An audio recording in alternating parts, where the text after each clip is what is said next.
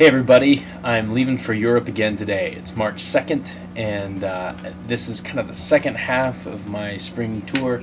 Really excited about this next trip, actually. I think now that I'm packed and I'm ready to go, everything's kind of on its way, and I can kind of get geared up for this next chapter.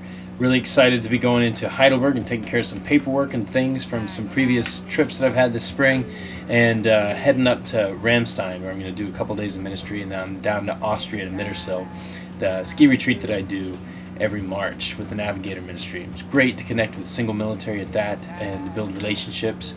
We had a lot of new people there this year, which is great as well. I'm going to be leading the worship throughout the weekend, but also doing morning devotions with a group of the single military, which is always great. Excited to have booked up 2 weeks after that when I was going to be going to Iraq, which has been postponed to May, which is now when I'm actually heading to Iraq for a couple of weeks. I've got those weeks filled with ministry up in Belgium and the Netherlands. It's great to reconnect with some chaplains I've worked with, and they're going to be up there doing ministry, and then down to Bamberg, Germany after that. And then I'll head to the Czech Republic with a work group of students who are in the MCYM youth ministry there. They do a service project in Czech Republic, which is a great opportunity for them to actually get their hands dirty and be giving back to other people. I'm leading worship there and going to be hanging with the kids. And then down to Garmisch in Bavaria back at the end of the trip to do some ministry before I fly out of Munich and head home in the middle of April. So I'll be home for just a day before I head out again to a good buddy of mine, Max Strange, his wedding up in Ohio, and looking forward to that. I keep saying I'm looking forward to, because I really am looking forward to all of this. It's a great opportunity.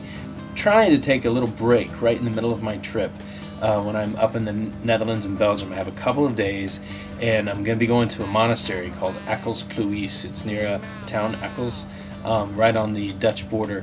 It's a monastery where it's a Trappist monastery, and it's out in the country. It's a beautiful, beautiful old location, and I'm looking forward to spending some time there. I've been there in the past, and it's a time of solitude and rest, and I really hope that I can take that. So if there's one prayer I can ask in the middle of this trip, is I would appreciate prayer that I can actually take that little bit of a break. But that's enough of an update for right now. It gives you an idea of what's coming up, and I will be sending out some newsletters very shortly.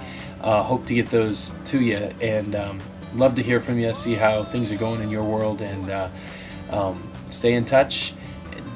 Always, don't forget to pack light, and don't forget your passport. That's a very important thing for me, although I'll have to say, looking at my bag here, my packing isn't real light. I have a lot of CDs to take on this trip, so God bless and take care. Appreciate your prayer. Thanks.